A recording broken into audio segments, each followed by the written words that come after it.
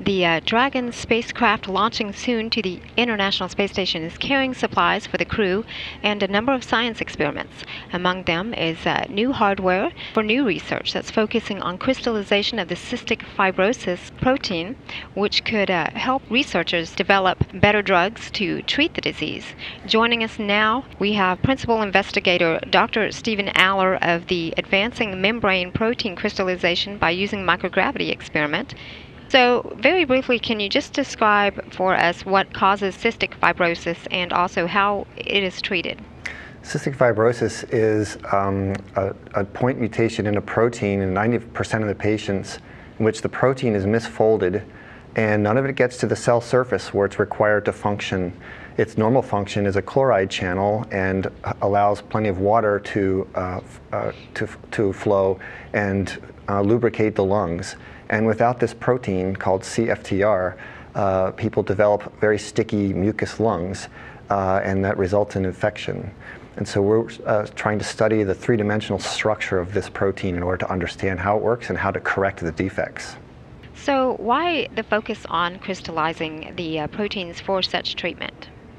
So a lot of drug screens that companies do are basically brute force and looking for an effect, and they don't emphasize the mechanism by which drugs work. And one of the important ways to learn by which drugs work is to see the three-dimensional shape of the targets that the drugs bind to.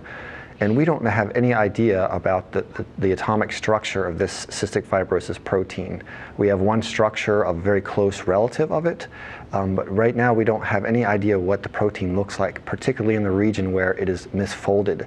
So if we could determine the shape of that to an atomic detail, we can learn how to better correct the defect much more specifically and potently to get better drugs.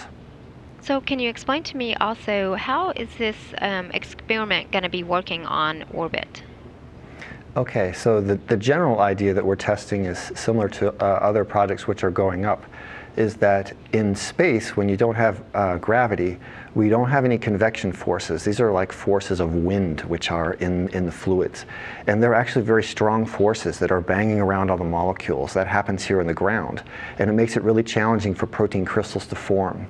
If you put a crystallization experiment in space with specialized hardware, you remove this convection force, and it gives the protein crystals much more time to form really, really perfect lattices. And for difficult proteins like the cystic fibrosis protein and two other relatives that we're studying, they don't form very well-ordered crystals on the ground. And we're exploring the hypothesis that this microgravity will allow much, much more perfect crystals to form and give us a lot more detailed information about the proteins. So growing these crystals in space is better than on the ground, and so we're going to be able to take advantage of that microgravity environment and aboard the International Space Station to conduct this experiment. That's very good. Can you also tell me how long is it going to take to grow these crystals, and when do they come home?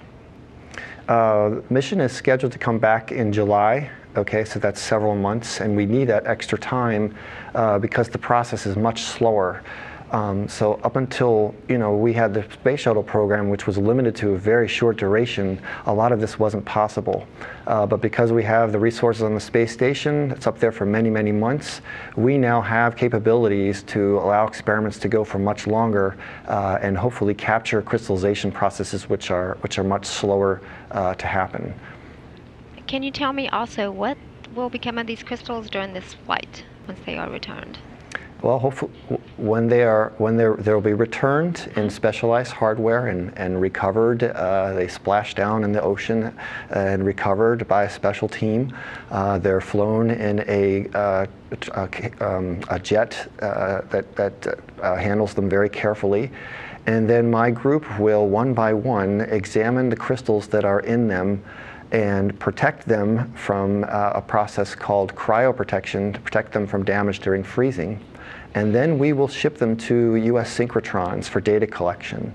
And synchrotrons are very critical for our proteins because they offer us very high intensity X-ray beam and much better data quality than what is possible with a lower intensity home source. So we will collect the data from the crystals and in some cases compare them to Earth-grown crystals, in one case where we have enough protein to do that. And we will know with high confidence just the effects of microgravity on these specific proteins. Best of luck to you, and thanks again for coming and talking with us today. Thank you. Thank you.